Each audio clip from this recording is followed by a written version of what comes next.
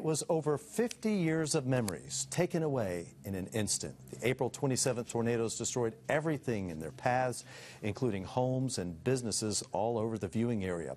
Now, after more than a year of rebuilding, one Trenton business is back open and ready for a new beginning. News Channel 9's Alyssa Spirato joins us now with more on this story. Good evening, Alyssa. Good evening, John. We introduced you to Larry Moore back in October. He and his family own the Moore Funeral Home, and since the tornado tore through the area last year, they've been working tirelessly to reopen. Now, 15 long months later, the Moore Funeral Home is back open and ready for business as they work to continue an over 50-year-long tradition.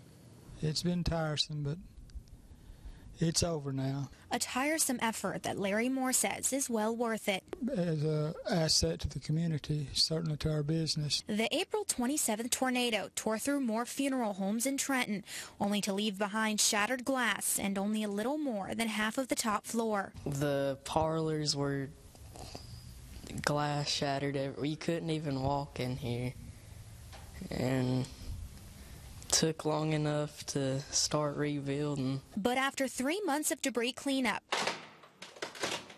and 12 months of construction, Moore's Funeral Home is back in business. He wasn't able to salvage much in the old building, but what he could keep, he did. Like this grandfather clock that was barely harmed when the tornado ripped through. It was a project that cast its doubt on Moore. I wondered sometimes.